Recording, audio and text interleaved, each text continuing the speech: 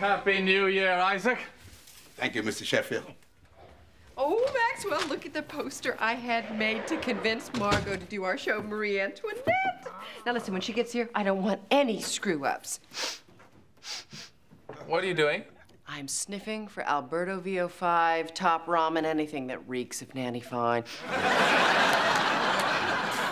I told you, she's out of the house. Okay. Oh, look, I had them paint on Margot's trademark mall. Isn't it amazing how one bodily imperfection can make someone famous? Then you should be known worldwide.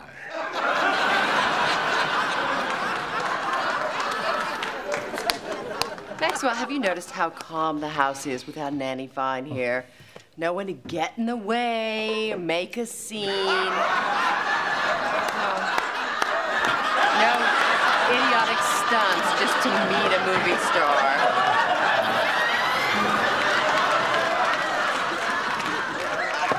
Miss Lange.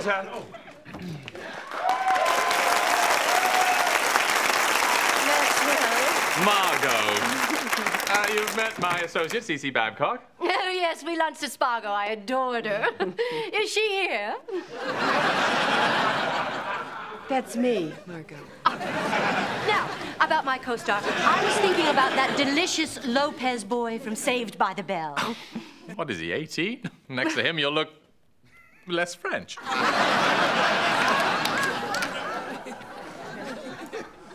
Maxwell, darling, do something. Your gardener is gawking at me.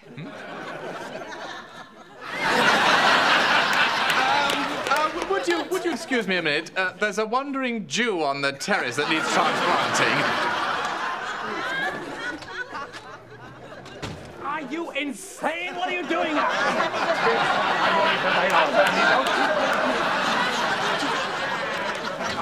Don't you push me! What Margot Lange is inside. Oh, hello, Miss Margot Lange.